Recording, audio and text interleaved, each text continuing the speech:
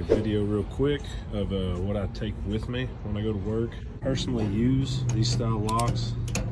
No key, TIG rig, get your flow meter. Got this here, it's got my remotes in it, bag, hold on my remotes. I got a ground clamp just in case for whatever reason. Got my stinger, some extra argon hose. Got some knee pads, a hammer style one, so if I'm doing like heavy wall stick welding for hours on end. Spud pressing, different wrenches, different tungsten holders, some extra spare parts for TIG rigs. Got a mirror locked up here, kind of protected, just in case I got to do any of the mirror welds. It's really the bare necessities for welding in this box.